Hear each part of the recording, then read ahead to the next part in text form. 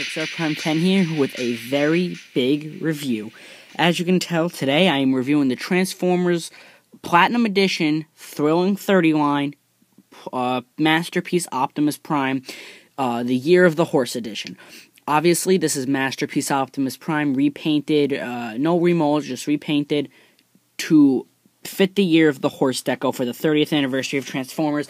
This is probably the biggest box I've ever had to put on camera, and I cannot even fit the whole thing in. You guys can see how much it actually goes past my frame. It's actually the same height as my backboard, but it's just the angle of the camera that looks so big. You have a beautiful, totally beautiful image of Optimus Prime here on the front. You got Transformers up on the side, Thrilling 30 2014 Platinum Edition. On the top it says Optimus Prime. This is a Velcro flap, so when you open this up, it would have contained the figure inside, but I took it out because I don't want to spoil it. In the back there, you can see a nice Autobot / Year of the Horse logo. And bringing this in frame, you can see we have Optimus in his open trailer in vehicle mode and in robot mode. It says trailer converts to battle station. And very amazing, as you can see, his technical data is 10s across the board. Extremely impressive. On the side here, you have a very interesting bio. If you want to go ahead and give that a read, let me focus that. There you go, so you can see that a little bit better. With a very cool picture of Optimus holding the Matrix there. On the back, you can see we have Optimus Prime with his snap-on Energon axe. The Matrix fits in his chest. Year of the Horse, I'm guessing that says, the little Japanese thing says 2014. It says 2014 on the side.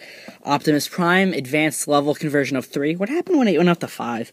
The truck mode, and this is 12 of 30. I think I only have one other thing, or two other things that go in the set. I have the Platinum Edition Ultra Magnus and the Platinum Edition Grimlock vs. Bruticus, and I am hoping to get Starscream. Oh, bumped upside down. I am hoping to get Starscream pretty soon. You can see my box is pretty jacked up. Not too thrilled about that. But alright, guys. Enough of the box. Wow, I really like that picture. That is a beautiful picture. Enough with the box. Let's get to the main guy himself, Optimus Prime. So here we have Year of the Horse Optimus Prime out of his packaging. Everything right here. First, what we're going to do is we're going to run through the accessories like I did in the original Masterpiece Optimus Prime review. Then I'll compare them with the original MP10 accessories. So first off, we have Prime's gun. Obviously, it can still fold up. You press the little switch on the back, and it springs open. You just fold it. And this one has a little bit tolerance issues.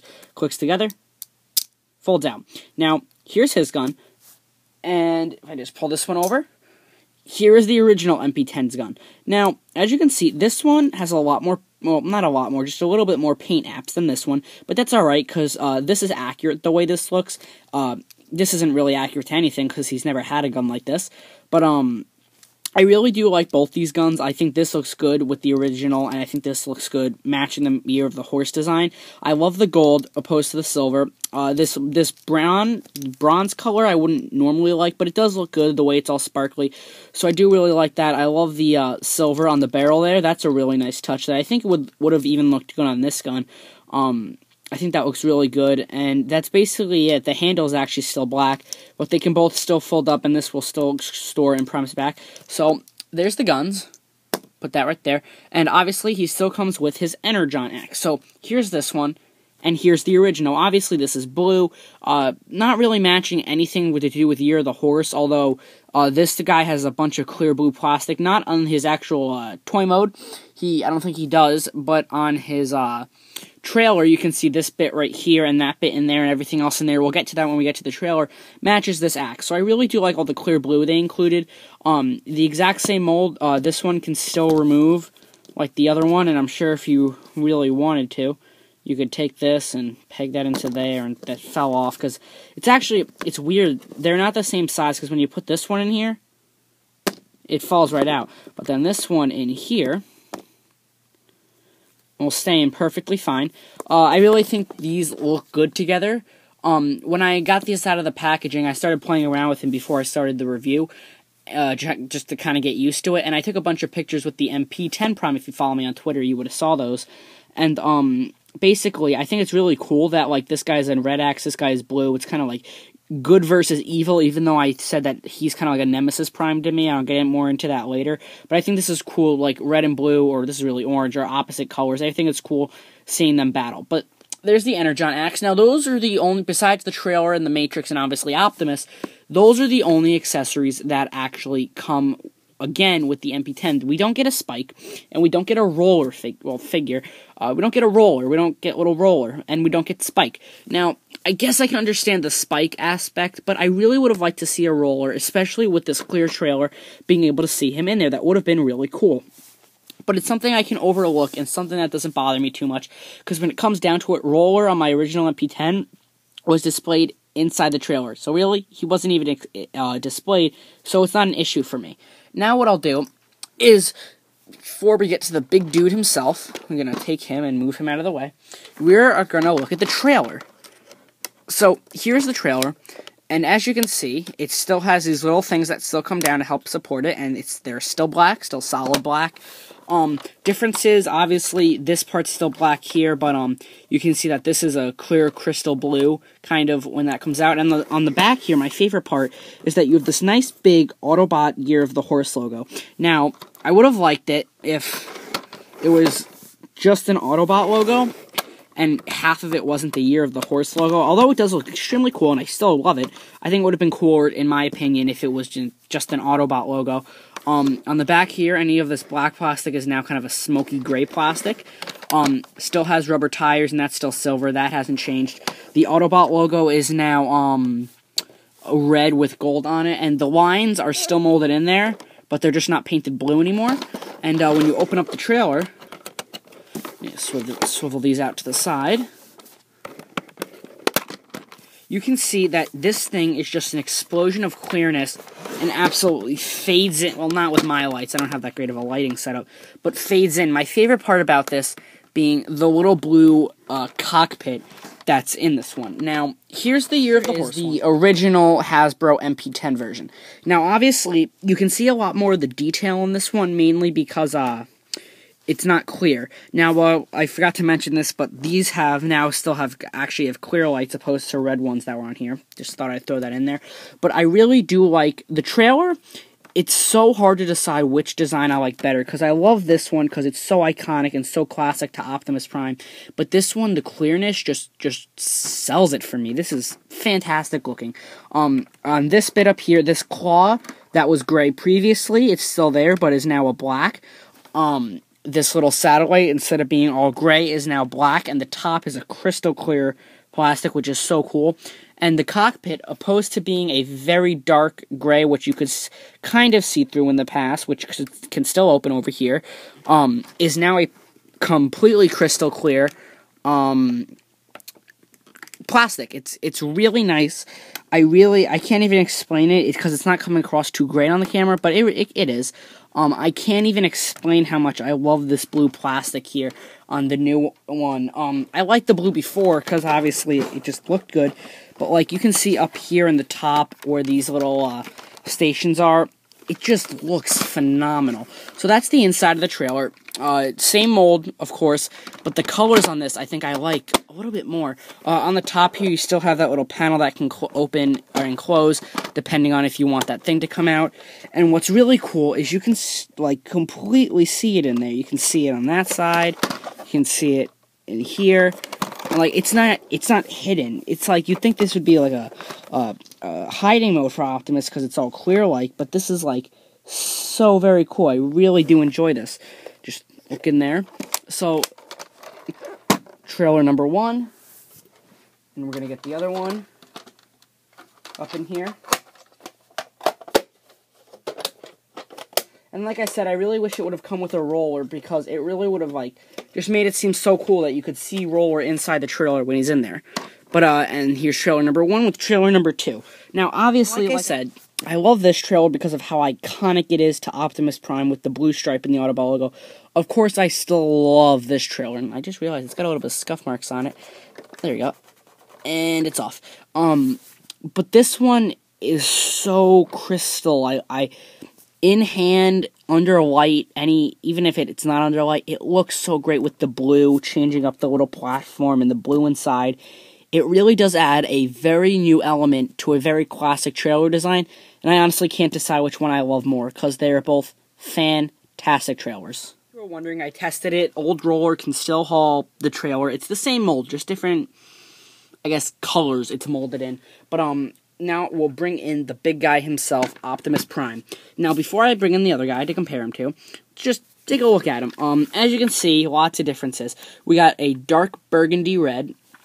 Everything that was like chrome before is now a gold chrome, which I think is really cool. I have no problem with it. I mean, Year of the Horse, sure, why not? Perfectly goes with it. The tires and the wheels are still exactly the same. Smokestacks, again, instead of chrome, they're gold. The Autobot logo is now gold instead of red. The windows are now completely clear opposed to blue. You got gold all along here, which looks phenomenal. Same silver stripe, however. And on this side, even though it's not molded in like this one, you now have another Autobot logo on the other side, but the Year of the Horse logo. I think that's really, really cool. The back, the blue, is a much darker blue to match. The mirrors are now black instead of a silver. So here is the Year of the Horse Optimus Prime, and here is the original MP10 Optimus Prime, and didn't feel like he was pegged in. But as you can see, some major differences. Now, again, I'm not even going to get into which one I like more, because I love this one. This is classic G1 Optimus Prime all the way. It looks phenomenal, 100% accurate, looks great. This one, however, is such a nice color scheme that I really do love.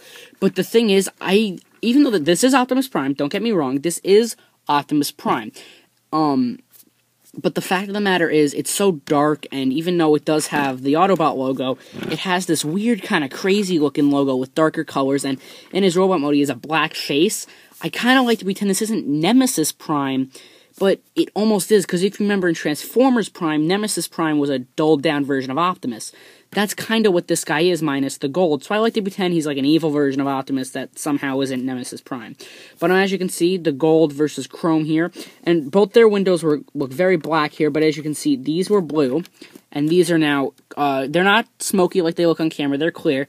But I like how when you close both of them, this on camera, off camera, you can't really see it, but still looks black, or I mean blue, off camera, depending on whether or not it's open. But this one, when you close it, I mean, it's obvious that they are clear, but they look really good because they look black, kind of, when they're closed. You got silver lights up here opposed to the yellow. The top part still isn't painted. You can see, again, dulled down what I'm talking about. You got much darker blue here than the lighter blue. I do believe, though, that this blue here is the tone of blue that was used in the Takara Masterpiece Optimus. I do believe that is correct. But other than that, not too many differences in the vehicle mode besides the paint, and it'll be the same in the robot mode. There's no mold differences, and I'll show you the Matrix. I bet all of you are waiting for that when we get to the robot mode. So just give you full 360.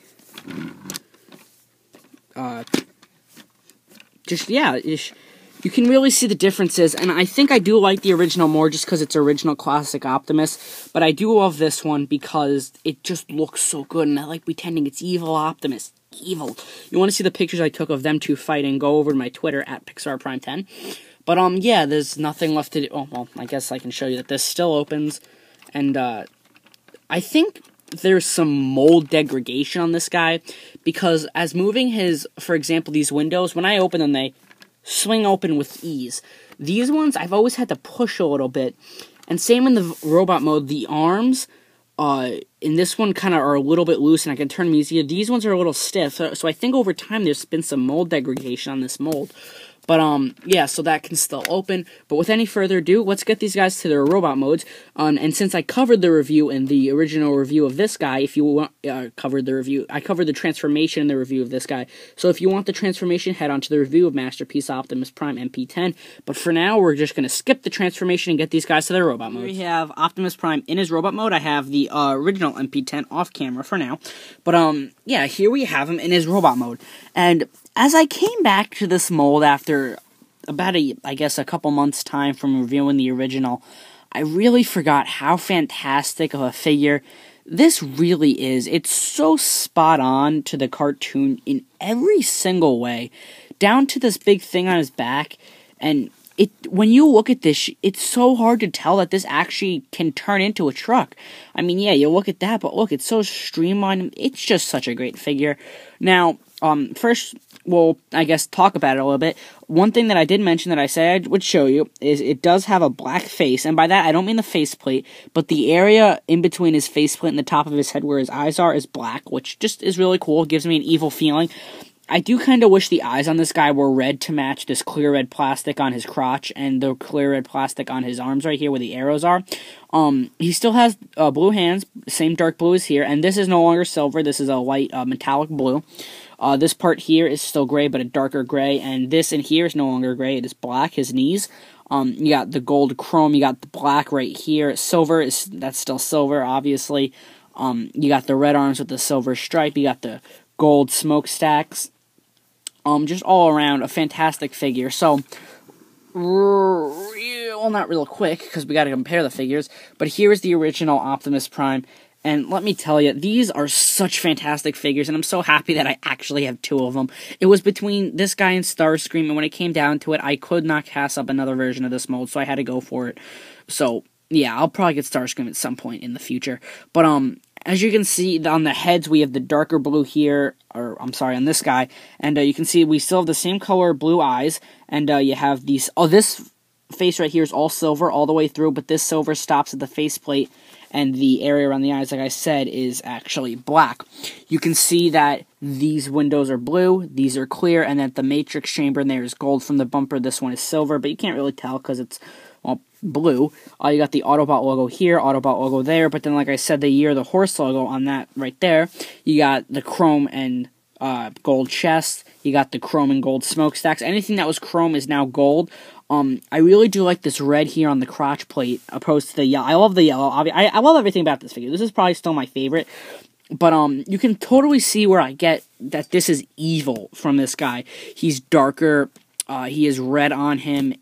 And he's got, like, weird markings. It makes me feel like he's totally, totally evil and just wants to rip the Matrix right out of Optimus's chest. And that his Matrix is like a false Matrix, I guess. So, you can see the area around here is still silver. The feet are still die-cast. I don't really have anything metal around, I guess, here. Let's try scissors. You can kind of hear that it's not really. You can, well, it's still metal. The feet, they're still die-cast, which makes me very happy. It's still clear on the toes, and same in the back. It's still that, actually, it's not. On the original, you had that gray plastic, and on the new one, you have black plastic, so that's new. One thing that I do really like on the arms is that instead of being all the way red through, it stops right here and turns black. I think that's very nice looking. I love the black here. I love the use of the black and the darkness in this guy. Just evil, and I love it. So, we're going to get this guy out of the way for now, and I'll run down this guy's articulation. His head is on a, I think, universal joint is what this would be. It can move up and down, side to side, and then it also has a little plate that can move like so. His arms have that joint right there, so they can move back and forth. I guess move like that and move forward and back like that. They have a cut at the bicep to make it swivel. An elbow joint. The fist will rotate a full 360 degrees. These three fingers, again, move. And then this finger will also move individually with a articulated, I guess, knuckle joint. That's the arms. The waist still rotates a full 360 degrees. So that's always nice to have a waist joint. The hips are on a universal joint, so those will move like so. Go forward and back, and then in and out. The knees can bend forward and back on a ratchet joint, and then the feet can pivot like so, and the toe and heel can move still, which is very great for posing. I learned that when I was posing this figure with the other guy. So, now I'll show you Masterpiece Prime, or Year of the Horse Prime, with his accessories. It's no question that he can still hold his gun, but, I mean, I guess in case people are wondering, I'll show you that, but also I'll show you that if you open up his back here and fold up the gun, it will still fit into his back like so, and will fit perfectly in there. And I'm more than confident that the old Prime's gun will as well. So, just gonna pop that open, and you open up the hand, and inside is still the hole for the tab on the handle of the gun, so you just wiggle that in. And as you can see, Optimus, or as I like to call him, Evil Optimus, or I guess just Nemesis Prime, can still hold his own gun. And I'm sure if you really wanted to, you can have Optimus dual-wielding ion blasters. That is actually really kind of cool, and I might display him like that. Maybe give one 2 axes, and maybe give one 2 guns. And speaking of his axe, right here. So I'm just gonna unplug that because it gets in the way when trying to put it on. But you just slide that over his fist like so, and then you just peg this back in, and here you have Optimus with his axe again. You can have him chop. Oopsies, hit my camera there. You can have him chop someone's head off. And, just like with the gun, right, guys, I guess I'm pretty dumb, because I tried to put this on, the orange axe on his other hand, to have him dual-wield axes, which would have looked freaking incredible. But I didn't even realize this is only molded to fit on a right hand. It won't go on his left hand, so... Oh, well, but there's his Energon axe. I really like how it's blue, because, like, Energon axe is, like, Energon is blue, or at least in Transformers Prime it was, opposed to G1, where it was that purplish color. It's still very hard to get off his hand, by the way. But, yeah, it won't go on his other hand. Now, I guess there's really only one more accessory to show you that you have not seen yet, and that is obviously the Matrix of Leadership. So we're just gonna come down here. So we're gonna open up the Matrix chamber, and as you can see, it won't close all the way. It's because the Matrix chamber on this guy, for me, isn't closing all the way. Now, I'm sorry, but I have to mention that on this figure, there are a ton of, just, like, paint splotches. There's a scratch there, a scratch there, there's scratches all over the trailer, and there's scratches on his truck and his vehicle, which really bothers me. Hasbro, get your act together. For $140, like, come on, pull that together. But anyway, the Matrix chamber won't close, and I happen to know that it's not the Matrix causing, or that it's not the chamber or the mold on this figure that's causing that. It's actually the Matrix, because I tried putting the Matrix in my other Optimus Prime, and it wouldn't close as well, and that one's always closed fine. So there's something wrong with this Matrix here. But anyway, we're going to open this up. I love all that gold. And then we're going to open that up, and you can see it's, you can't really tell, but it's kind of sticking forward. And then open that up, and there's a Matrix, and it's a very dark, dark place. So we're just going to push on that side, and then kind of pull it out here. But alright, set him in the back, and you can see still phenomenal detail in the chamber. I love that. Here we have Optimus Prime's Matrix of Leadership. Get the light down here. Now, this is, the mold is exactly the same, but obviously, there's something wrong with this one if it's not letting the chamber close on Prime. Now, real quick, let me get the Matrix out of the other Optimus Prime, so I can show that to you. Compare it. So, here's the other Matrix. And you can tell these are both die cast because when I hit them together,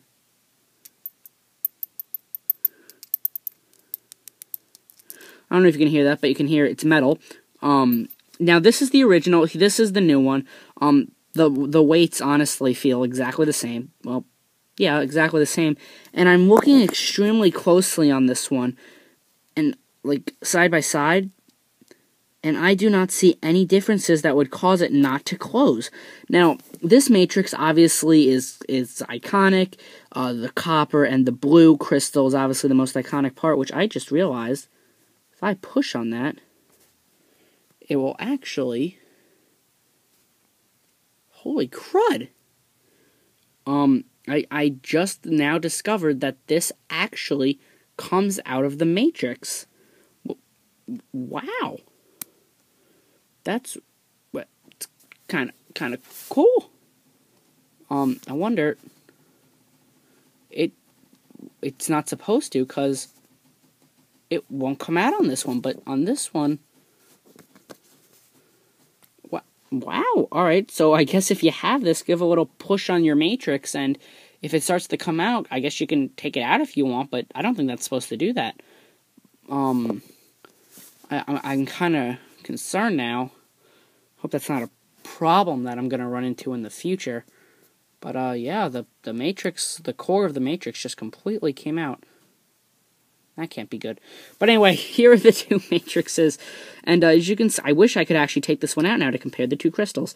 But this is a much darker blue, much more accurate to the movie and the show and continuities in general. And this one here is a much brighter turquoise. Now, I don't prefer that one. I do prefer the blue because it's more accurate. And even though I do love the way this one looks, but I do prefer the copper on this one. This copper is much brighter, and I honestly think that this one wasn't that accurate. I always looked at this and was like, that's not that too accurate. But when I look at this one here, this one's a lot more accurate in terms of the copper. And wow, if this one would actually come out, I just realized I could totally swap them, and it would look phenomenal. Breakthroughs you make while filming reviews.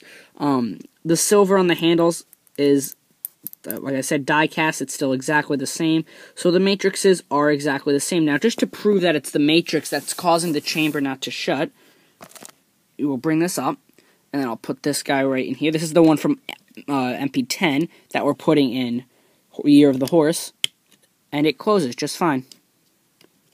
Just fine. So, yeah, weird.